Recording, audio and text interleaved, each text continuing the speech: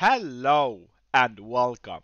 In this tutorial, I will show you how you can encrypt and decrypt data in a web API.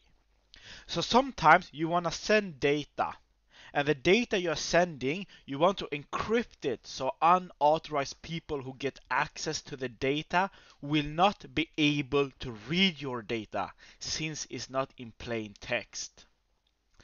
And I will also show you how you can decrypt this data.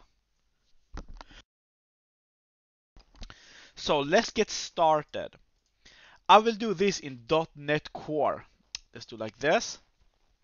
So in the startup, we have something, a class Microsoft has provided for us called data protection.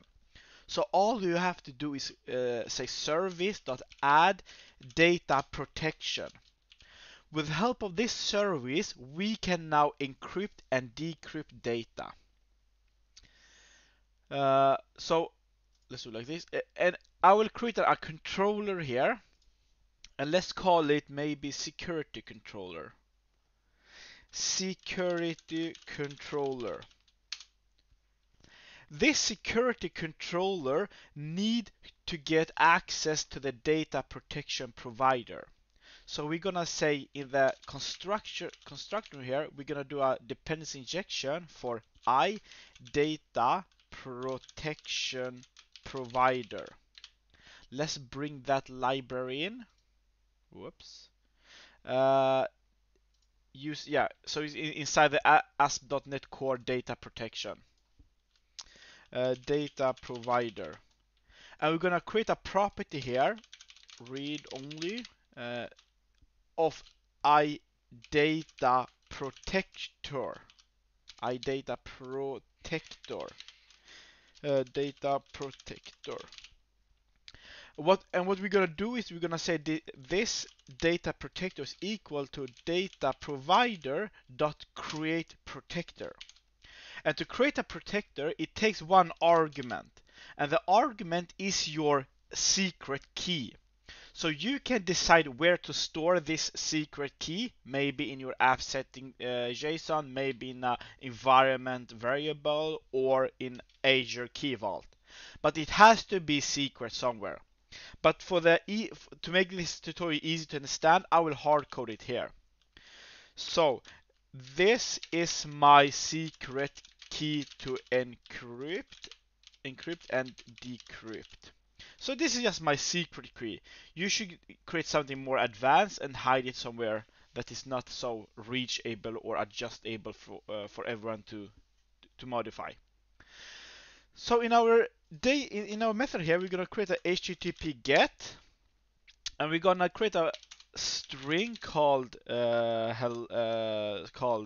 plain text, and we're gonna assign it a value called hello YouTube.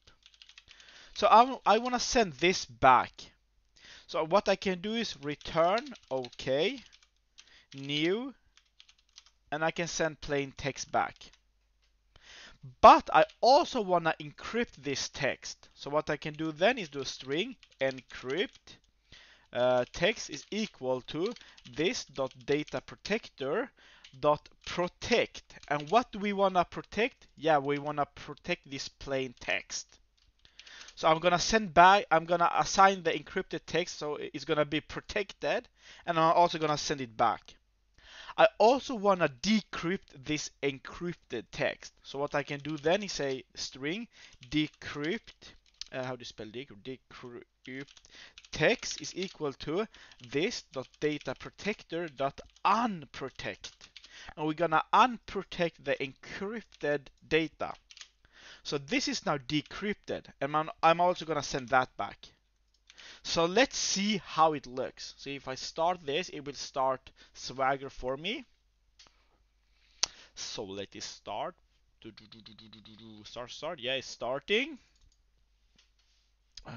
Slow. What did I do wrong? Let me think quickly. I have an HTTP GET. Oh, this. Oh, damn. I have to create a controller base, and I have to say that it's an API controller. And I have to say that the route is this controller here. So the name of this controller, so it's security. So let's start it now.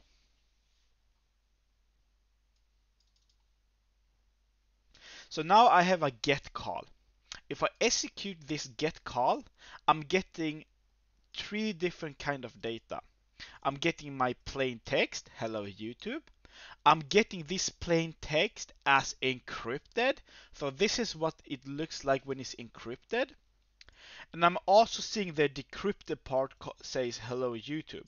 So the decrypted part has decrypted this encryption here.